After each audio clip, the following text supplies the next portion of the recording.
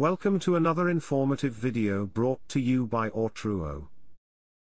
The last time, we look at how PLC came to be. The work of Morley and Josef Struger was discussed extensively. We also look at the various communication protocol we have in industrial automation. In this series, we will be looking at relay logic. The similarities between a hardwired relay logic and a PLC ladder rung will be discussed in detail. Stay tuned.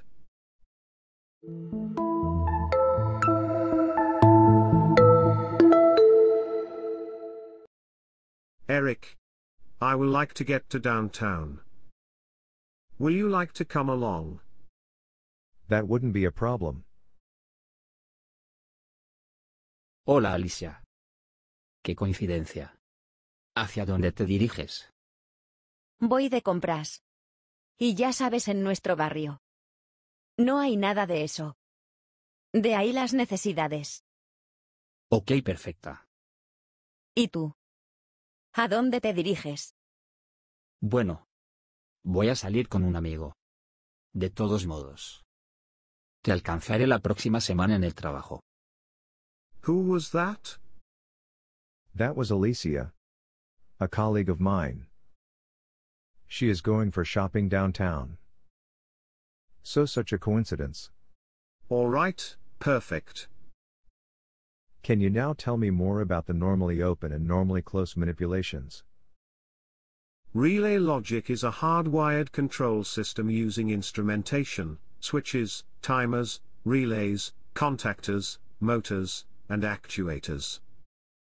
In the Second Industrial Revolution, machine and process automation were controlled using relay logic. Now, let's make it sink. We will look at a typical direct online starter. We all know that a typical DOL has a power circuit and a control circuit. And contactors are used to control the opening and closing of the power termination to the motor at the discretion of the operator. Now let's go a little bit deeper. Ordinary, when we push the start button, the current will flow to the contactor and it will switch position, and as a result, power will get to the motor. However, as soon as we remove our hands from the start button, the contactor energizes and power will stop going to the machine. So one of the ways in which we can stop this problem is to introduce a retainer circuit, because the start button we are using is not a spring-loaded type that stays in either press or open position when triggered. So basically, the incoming wire will be terminated to one end of the normally open, while the other end will be terminated to the coil of the contactors.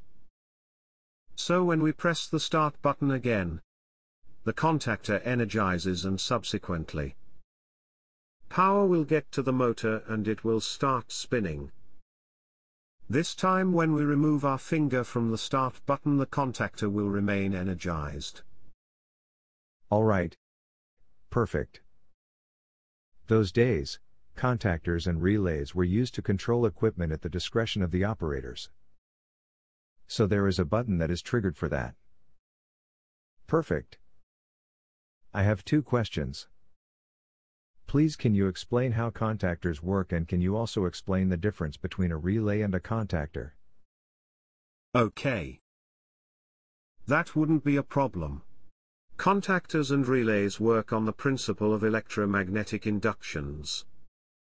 That is, when the coil is energized, magnetic field will be developed as a result, and because the other part within the contactors or relay is metallic, hence the metallic switch will be attracted towards the energized coil and the open contacts will now be closed and currents will flow from the incoming contactor and relay to the load.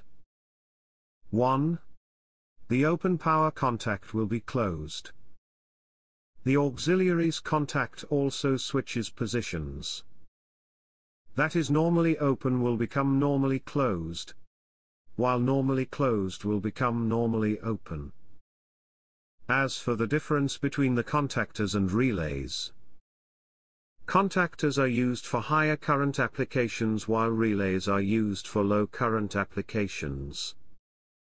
Overall, in both, the controlling circuit that is the coil of the contactors or relays, it is usually powered by a much lower voltage. This is done in order to reduce the risk posed to the operator when the switch button is pressed in the event of faults or malfunctions. Hardwire installation is labor-intensive because of the number of devices used. This involves the use of breakers, contactors, and relays. It also requires a lot of space, which is due to the number of devices used during installations.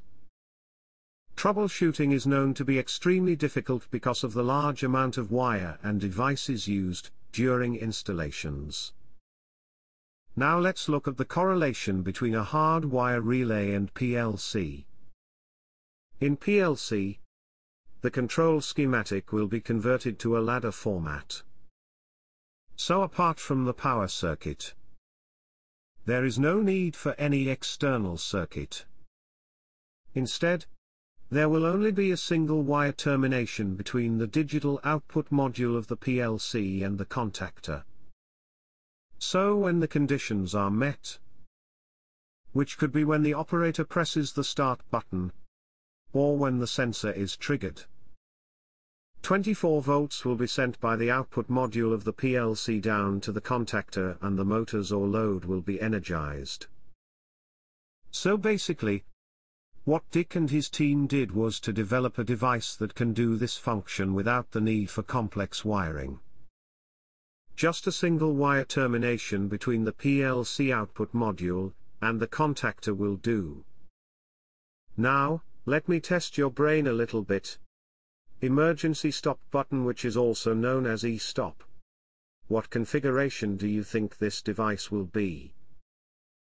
Well, I believe it should be terminated to normally open configurations.